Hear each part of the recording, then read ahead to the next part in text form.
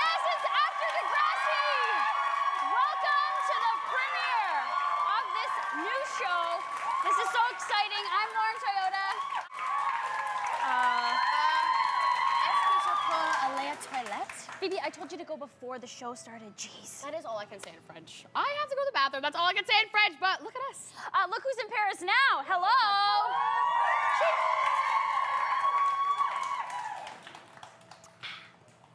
That's just juice, FYI. Okay. Oh, you don't have your beret on. Now you're not in Paris anymore. I'm sorry, but for real, I'm still in Paris. I just want to say that you're not the only one that got your phone stolen, because Allie was having a rough time. Yeah. And she also.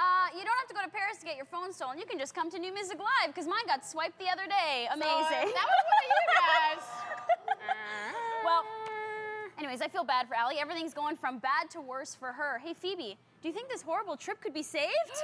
I can't wait to see this Parisian romance blossom as she's there, because obviously they're gonna fall madly in love. He's gonna whisk her to the top of the Eiffel Tower and propose to her. That's No, like a Paris I don't know thing. if that's what's gonna happen, but finding love in Paris is so cliche, isn't it? They had to cover this on Degrassi. It is like my dream, not to fall in love in Paris, but to bring like a guy I'm like in love with to Paris.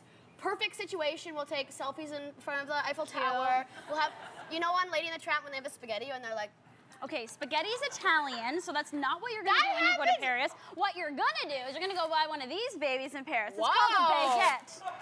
And you're gonna break it in half, and you're gonna be like, hey, lover, have some bread. And you're literally gonna sit in the park like this. You've been to Paris, obviously. If you know exactly, look at you. You This look is like what you're happens. Okay, I've been to Paris. I've been to Paris once for 48 hours. Lauren. And you think it's a joke that people walk around with berets and drink wine and eat baguettes like I just did, but that's what people actually do. Like sitting in a park? Sitting in a park. You live on bread and wine. Who wouldn't love that? I don't know. Carbs and sugar! Yeah. Oh, I smell a golden globe in your future. Oh, yes, very dramatic. Yes, welcome back to After Degrassi. We are just having a blast. How are you guys? All right, I'm having a blast. Yes, Lyle's almost on his way out. Lyle Latal will be here, who plays Tristan. But let's we got some more talk about this girl in the show who she's rubbing everyone the wrong way. All right, let's do some audience questions because we got so many amazing fans here. They want to talk to you. Who's up first? Introduce yourself. Hi. Hi, I'm Caitlin. Hi, Caitlin. And so you tweeted the fact that Melinda Shankar's hips successfully predict the weather every week and that it still freaks you out. Tell us about this. Melinda Shankar's hips are disgusting. No, okay, basically this is what it is. She pops her hips and she like comes up to you and like pops her knuckles on your head and like cracks them, you the mean? first time I met her, she goes, here, put your hand on my hip. I'm like, okay. And then she's like, you feel that? That's like my hip popping. And I was like, ew.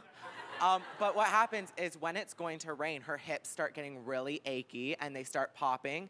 And like, it will actually rain. She'll be like, it's gonna rain. Like, give it an hour, it will rain. And it will rain an hour. I'm not kidding. Whoa. Every single time, it will rain when she says it's gonna rain. And it's because her hips pop. So she's popping and locking, making it rain? What the heck? I think it's actually to do with like science or something. Because Well, it must be something in the air. yeah, like That's so it works. funny. But Tristan is straight tripping. Who does he think he's fooling, yo? No Plus, one. I don't get, like, everyone at Degrassi knows he's openly gay, so I don't understand what he's trying to You're hide. being all quiet. Were you fooled? No. No. I'm going solo here. Whoa. MBD. Back yourself. Look, we know Connor has Asperger's. He says inappropriate things all the time. It's expected, and to be honest, when I watched that, I laughed. I'm glad I don't have cancer either, and it's just obvious. Yeah. Okay. Next. Anyway. Next. Next. Ew. Okay. Put your paddles up. Everyone at home, put your imaginary paddles up. OMG or ND, OMG MBD? across the board. No way, it's OMG across the board. Okay. Yeah, no. Almost. We can see Consensus. everyone. Okay.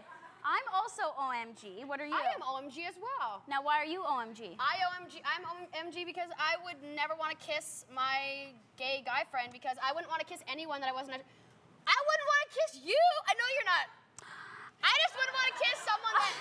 We have kissed. She kissed me at the MMVAs on the red carpet. You want to kiss? Oh my God. I'm OMG. I'm OMG Why? because I want to do that with my gay boyfriends, and they won't let me kiss them. Okay. Okay. Miles having his shirt off. OMG or NBD?